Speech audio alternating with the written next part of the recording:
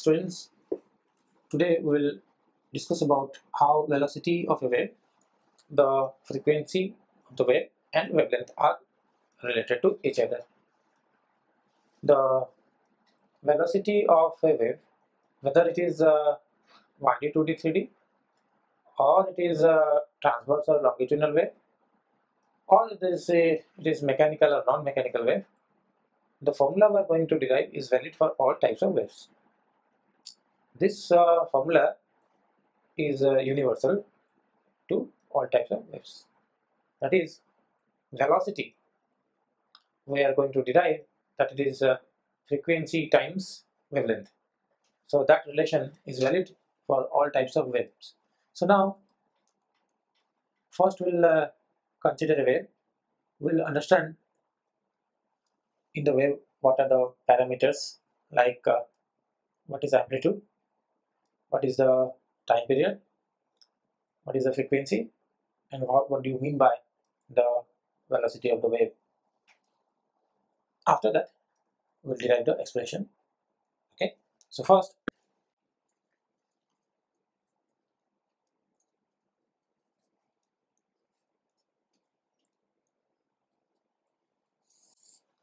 relation among velocity, frequency and wavelength.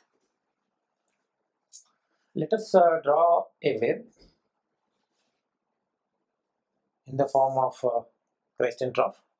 The longitudinal wave can also be represented in the form of crest and trough, though it is in the form of compression and reflection, but the diagram can also be drawn, and the sound wave or longitudinal wave can be understood with the help of crest and trough. So this is a wave which is moving in this direction. Okay, wave is basically distance. Now what is moving? If you look at this, then something like this, some type of displacement is moving forward. This type of displacement is moving forward, and this diagram that is drawn here, this profile is a photo of all the particles that is vibrating at a given instant. But all the particles have to get this distance. If it is moving up and down, then I will say this plus this is the distance. That means the distance is the displacement in this direction and in this direction. So the particle will get that distance and will move in this direction and in this direction. But in this picture, we are showing that the particle which is originally here now is at this position. The particle which was here is now at this position. The particle which was originally here now is this position. So different particles are at different positions from their mean positions. Some are in the positive sides of the mean position, some are negative sides of the mean positions. So this is the displacement. This gives you the displacement of the particle, all the particles at a given instant. Now, what is a wavelength? Wavelength is the distance between two successive crests. This is also a crest, this is also a crest. So the distance between two successive crests, so this length is known as wavelength of the wave.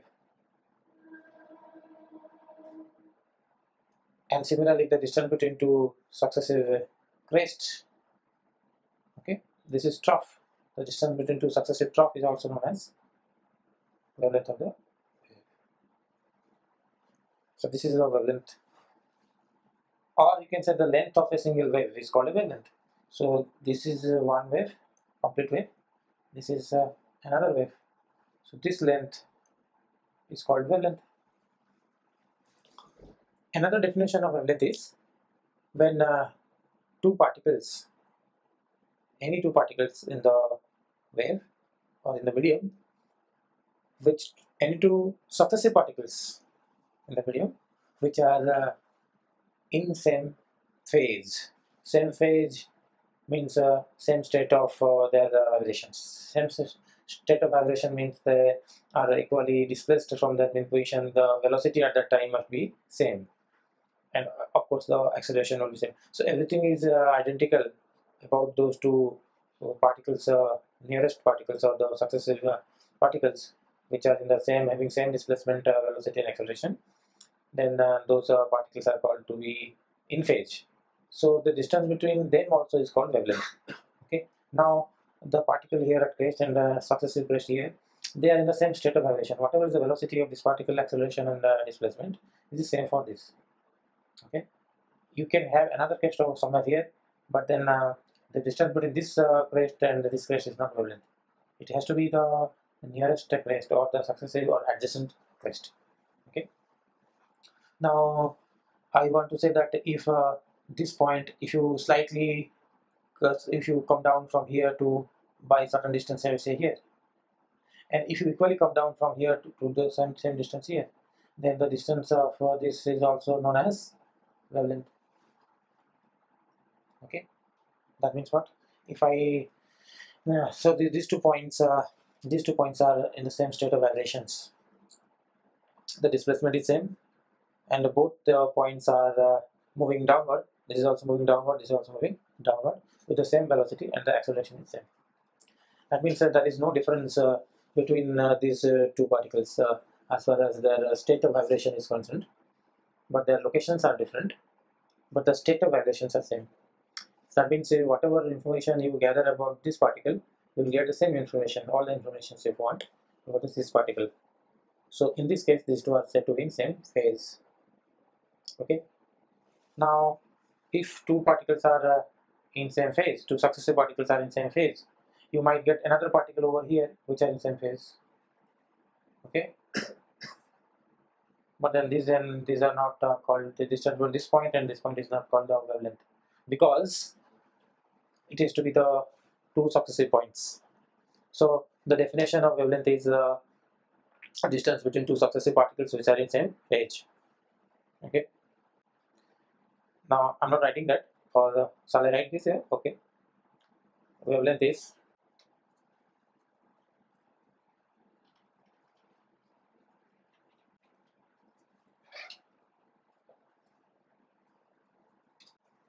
distance between two successive particles in phase. This is the wavelength, and the how far the particle can move off the mean position, how far the particle can go away from the mean position, that is known as the amplitude. So this particle is moving up to this point, so this is the amplitude maximum, and this is the, in the opposite direction, this is the maximum displacement. So these are the called amplitudes: mean position to crest distance or mean position to trough distance. So that is known as amplitude, maximum displacement of the particle from mean position.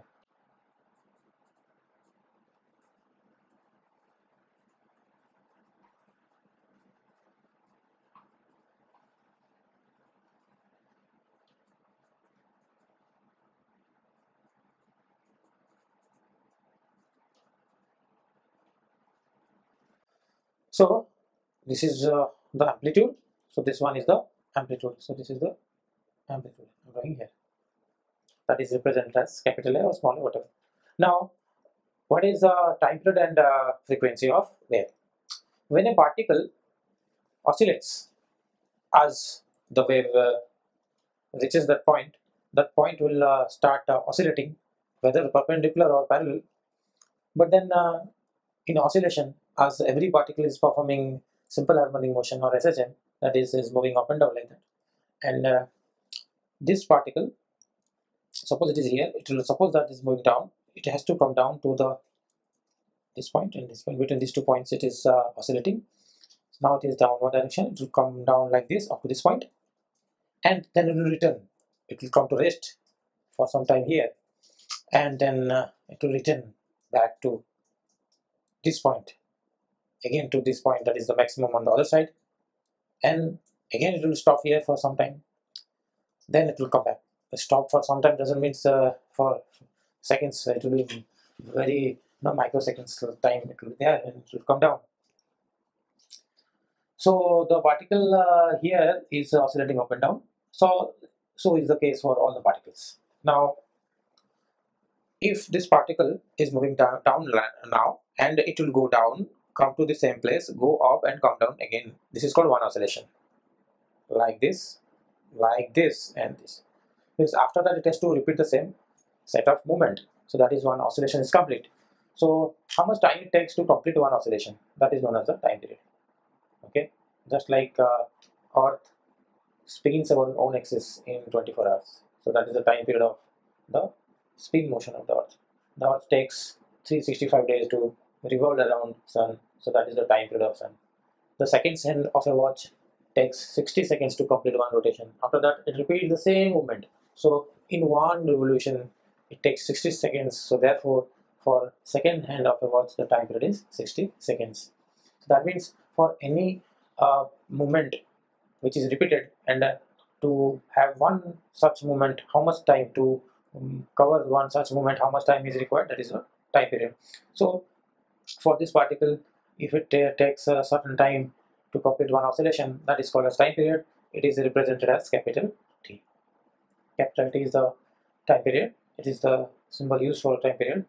And interestingly, the time the particle takes to complete one oscillation, with the same time the one wavelength of the wave, that means the wave moves forward by a distance equal to one wavelength. That means by the time this particle completes one oscillation, a single wave will pass through a point in the space. That means the wave will advance by a distance equal to lambda in that time. Okay, these two are similar. So if the wave takes, and what is the frequency of the wave? The frequency of the particle is also the frequency of the wave. Frequency of the particle means in 1 second how many such oscillations are possible.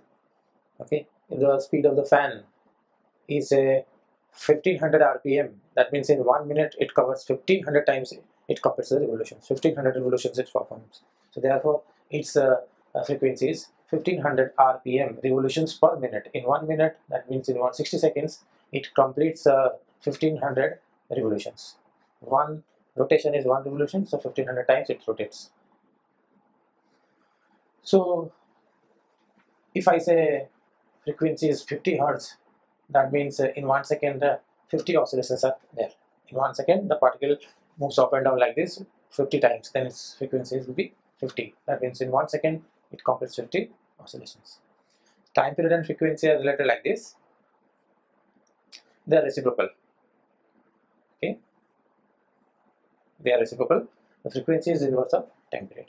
Now we will derive the relation. Now we can see here the if through a point the wave propagates and one complete wave passes through the point, when just one wave passes through the point, or then the distance it covers is lambda. One wave passes, the distance covered is lambda. The time taken is t, because by the time this particle completes one oscillation, this wave moves a distance equal to lambda. So speed of the wave or velocity of the wave is the distance it covers divided by the time taken. How far the distance is traveling in what time? If this much of distance has to be covered, then that has to be covered in time t. Therefore, to cover lambda distance, it takes time t, time period. So therefore, the speed of the wave is wavelength by time period, or v equals to lambda into frequency. So this is the universal formula. This is the universal formula that is used for all types of waves, valid for longitudinal, transverse, 1D, 2D, 3D, electromagnetic, all types of waves, mechanical or non-mechanical. Okay, so this is the relation you have to understand. This, its unit will be meter, its unit will be hertz, and this is meter per second. Okay, thank you.